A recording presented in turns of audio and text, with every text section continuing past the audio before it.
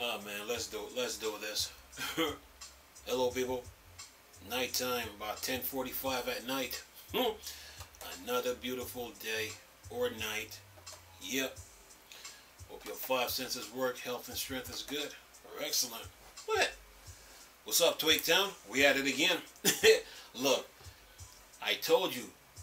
I tried to tell you guys. The FTC, they weren't prepared. Like I told you guys, like these lawyers and paralegals like to say, know your argument. All right. Listen to this. Got this article here from Tweaktown. Listen to this. Federal judge identifies 8 reasons why Microsoft has no incentive to withhold Call of Duty. Says California District Court Judge Jacqueline Scott Corley identifies 8 major reasons why Microsoft has no incentive to withhold Call of Duty from Sony. Says here, it's official. Oh, back up. Oh yeah. This article from Tweaktown, by the way, it says here, it's official.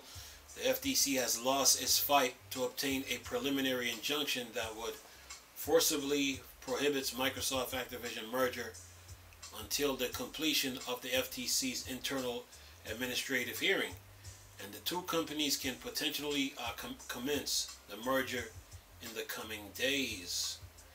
Then it says Microsoft is on the cusp of merging with Activision and forming a mega publisher that brings multiple billion-dollar franchise to Xbox Game Pass. Today, federal judge Jacqueline Scott Corley denies the FTC request for a preliminary injunction order on the Microsoft Activision merger, and Judge Corley also ordered that the temporary restraining order enjoining Microsoft and Activision be lifted by July 15th. The merger is expected to close ahead of the FTC Phase 3 administrative lawsuit start in August. Then it says, in 53-page report, Judge Corley outlines the reason why she denied the FTC preliminary injunction request. This includes 8 separate key reasons why Microsoft does not have the incentive to withhold access to the $31 billion Call of Duty franchise from Sony PlayStation Game Division. While report acknowledged that Microsoft certainly will have the ability to withhold Call of Duty because they will own the franchise, Judge Corley says that the FTC has not adequately shown that Xbox Game Division does not have the incentive to do so. Like I told you, they weren't prepared. Know your argument. Says here, reason 1, Microsoft made closed-door commitments with Sony, Nintendo, and Valve. Judge Corley bring up the private commitments that Microsoft key management made with Sony to keep Call of Duty on PlayStation, further citing the offers made to Valve, which were shrugged off because Valve doesn't need them and the 10-year deal that Microsoft signed with Nintendo. Reason 2, the Activision acquisition deal plan's valuation model relies heavily on Call of Duty remaining on PlayStation. This section is highly redacted, but testimony from the evidentiary hearing indicates that Call of Duty staying on PlayStation was a big part of why Microsoft Board of Directors signed off on the acquisition price of $68.7 billion. Reason 3, mobile gaming was a big part of Microsoft buyout plan. This section is also redacted because it cites the confidential project Denali Activision acquisition deal model. The logic here is that because Microsoft wanted mobile gaming to establish a billion-dollar presence in the mobile market, that the company has no real incentive to remove Call of Duty from PlayStation so it can forge ahead in the console market. And then it says in all black, Microsoft's keen interest in Activision mobile content suggests that combined firm is not incentivized to withhold Call of Duty merely to aid the shrinking console market. Reason 4, Microsoft management testified under oath that there are no plans to make Call of Duty exclusive. Judge Corley brings up testimony from Microsoft CEO Satya Nadella that he would 100% commit to continuing to ship Call of Duty on PlayStation. Xbox Gaming Division CEO Phil Spencer also testified the same. Reason 5.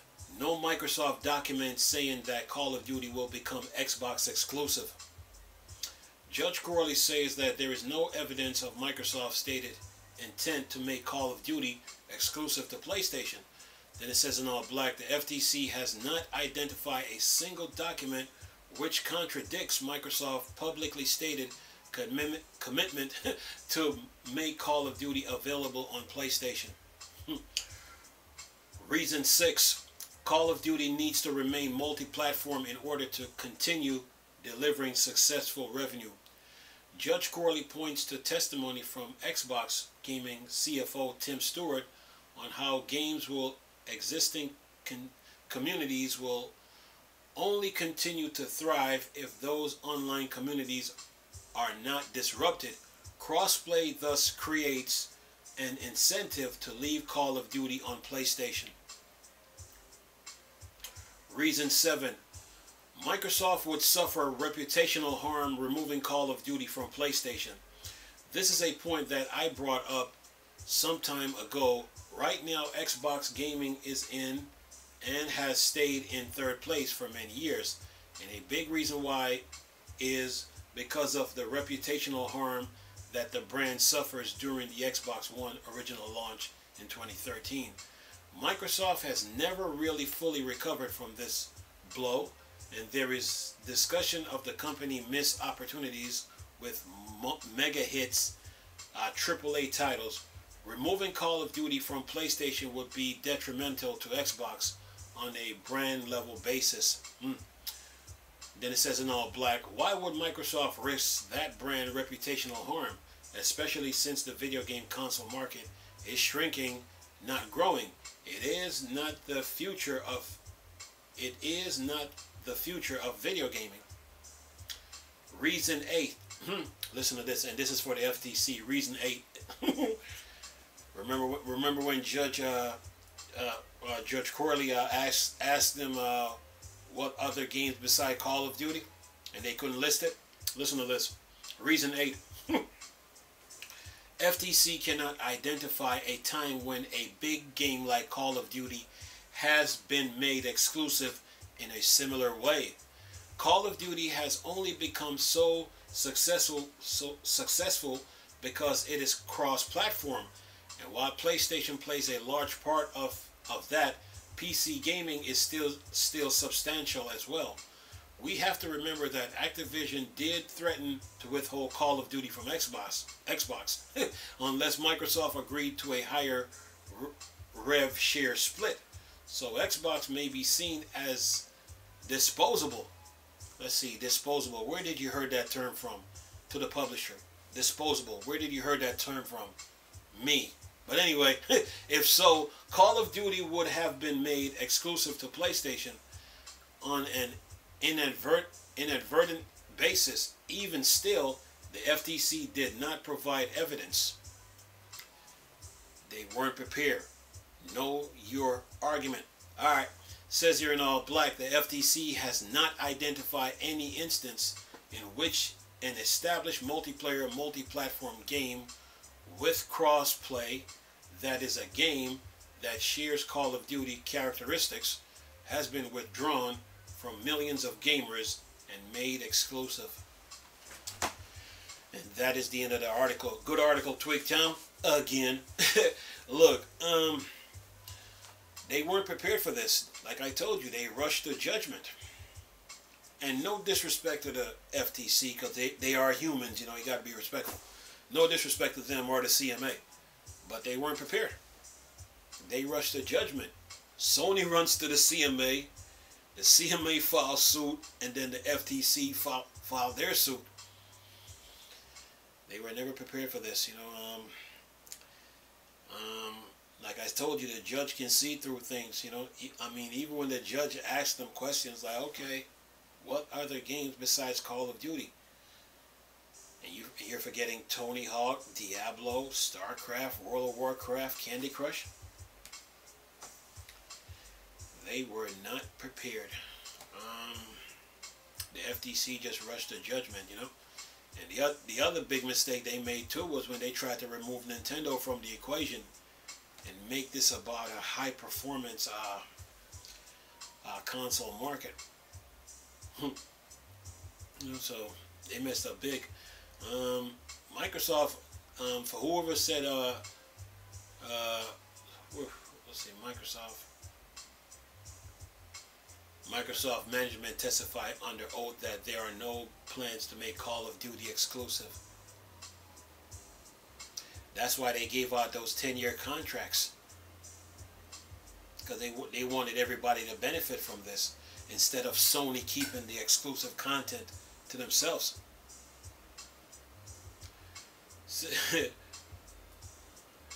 Then reason 5, it says no Microsoft document saying that Call of Duty will become exclusive.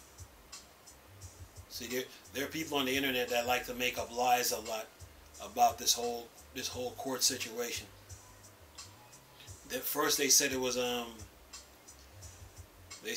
anti-competitive, and then they tried to use the I think it was Windows, when Microsoft was putting Windows on every PC, they were trying to use that and then try to compare it to Microsoft buying Activision Blizzard. Yeah, got to do your research on this stuff, you know. But other than that, man, like the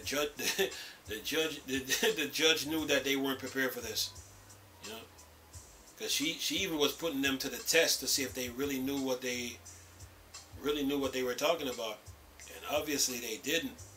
You know. Then you got Phil Spencer. Now he corrected the FTC with the house analogy. And me neither. I've never seen 70 billion. So there. But other than that, man,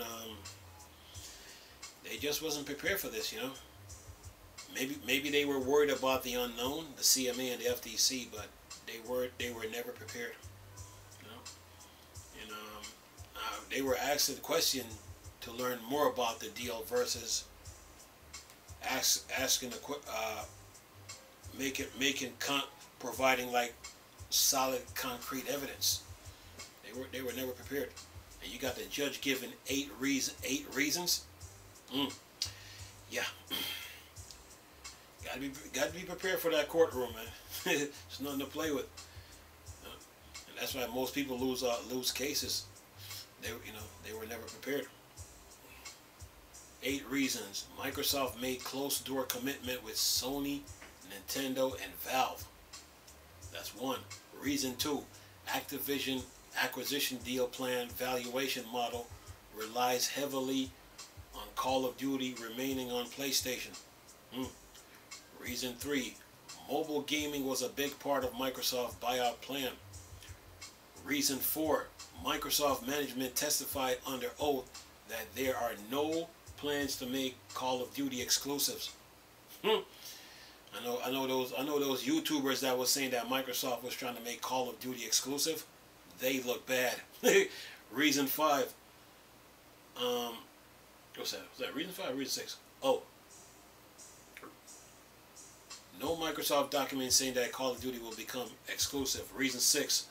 Call of Duty needs to remain multi-platform in order to continue delivering successful revenues. Remember I told you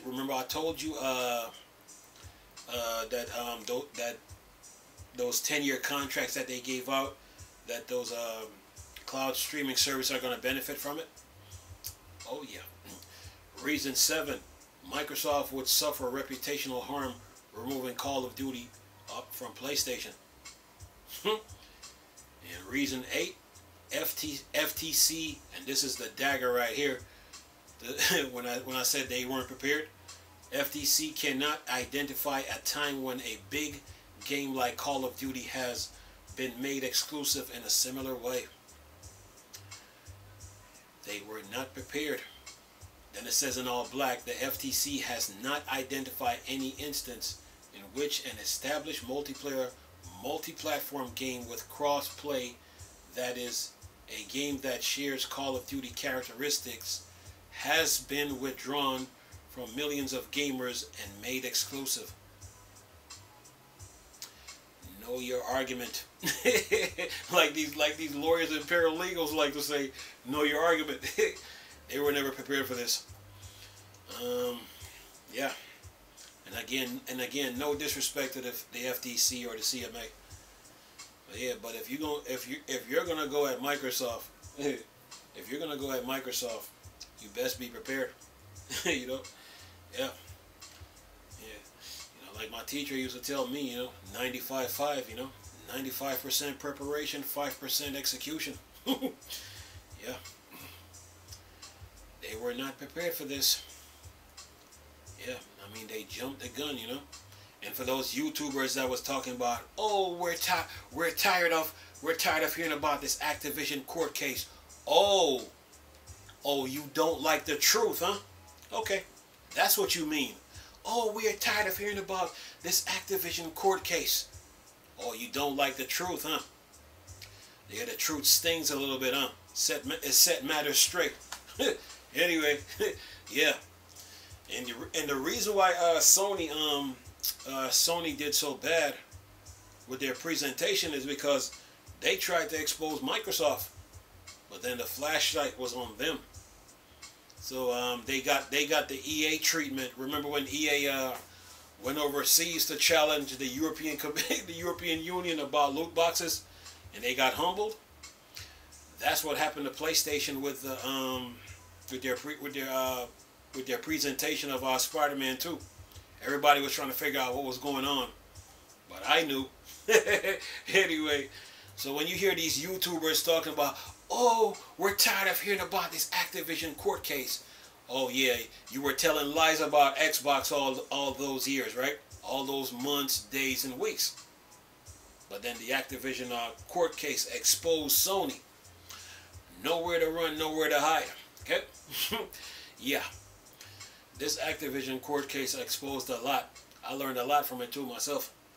But for all those YouTubers that was bashing Xbox, they look bad right now. They look pretty bad. Yep. All those lies they were telling about Microsoft, saying that they were trying to make Call of Duty exclusive. No, they weren't. If they were trying to make Call of Duty exclusive, they wouldn't be giving out them 10-year contracts to who? Nware, EE, Ubisoft, Boosteroid, Nvidia, and Nintendo. They wouldn't have given out no 10-year contracts. So whoever was saying that they were trying to make Call of Duty exclusive, you guys need to do your research first, okay? Yeah. But this article from Twigtown, again, really explains a lot, man. This judge, yeah, she knows her stuff, She don't sit on that bench for nothing. Yeah. Yeah, but the FTC, CMA, they look bad in this, I mean, I'm pretty sure they probably were worried about the unknown. They probably were. That's why they probably filed their lawsuit, And Sony was just mad that they're not going to get the exclusive content to themselves anymore. When Call of Duty comes out now, all those cloud streaming service, they get the content right away. Sony can't keep it to themselves anymore. Yeah. So yeah, this judge, she did her homework. And she knows her stuff, man. She gave us 8 reasons why. Reason 1, Microsoft made closed door commitment with Sony, Nintendo, and Valve. Reason 2, the Activision acquisition deal plan valuation relies heavily on Call of Duty remaining on PlayStation. Reason 3, mobile gaming was a big part of Microsoft buyout plan. Reason 4, Microsoft management testified under oath that there are no plans to make Call of Duty exclusive, and that's why they gave out those 10-year contracts. Reason 5, no Microsoft documents saying that Call of Duty will become exclusive. Reason 6, Call of Duty need to remain multi-platform in order to continue delivering successful revenues. And that's where those 10-year contracts come in. Reason 7, Microsoft would suffer reputational harm removing Call of Duty from PlayStation. Okay, if they never gave out those 10-year contracts, and then they remove Call of Duty from PlayStation, oh yeah, they would lose a lot of revenue. And reason 8, and this is the dagger here to the FTC, FTC cannot identify a time when a big game like Call of Duty has been made exclusive in a similar way. Yeah, FTC. Yeah, you guys got to do your research on this. You know, so does the CMA. You know. Yeah, because you can't say, oh, we don't think it's gonna we don't think it's gonna harm console gaming, but we're more concerned about cloud. It's either it's gonna cause harm, or it's not. Just saying. And to you YouTubers that was talking about, oh, we are so tired of hearing about this Activision court case. Oh, you love to spread lies about Xbox, huh? Okay, about Microsoft, huh? And then when you hear the truth, you get tired. Anyway, I'm going to leave this video for y'all to enjoy. Nice talking to you people again. Chris, still a Star Wars and Star Trek thing. Poor Dark Side. Go. Peace.